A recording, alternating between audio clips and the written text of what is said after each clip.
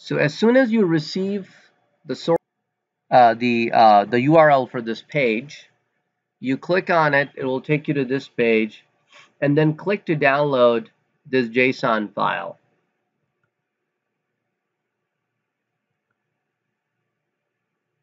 And once it opened up, unzip it. Just remember where you're unzipping it. Choose a folder that you can remember.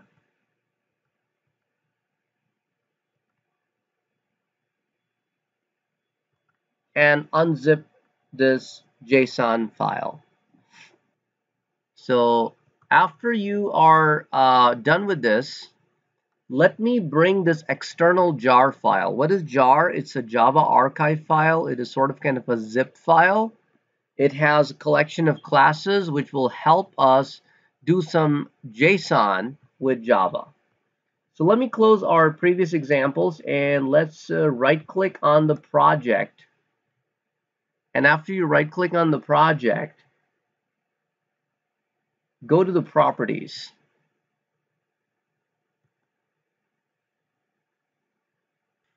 Okay, right-click on the project, go to the properties, then click on Java Build Path. Then click on Add External Jars. Then you go to the location where your JSON file is that you unzipped. You double-click on it. It will now be added to your list of libraries, and then you apply and close. In this example, we will create a JSON array. If you remember from your internet programming class, when we create a JSON array, it uses square brackets. So instead of map, I will use JSON array.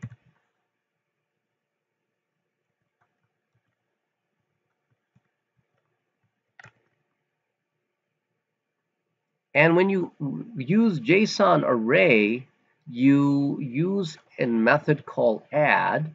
And instead of a key value pair, you only provide the values.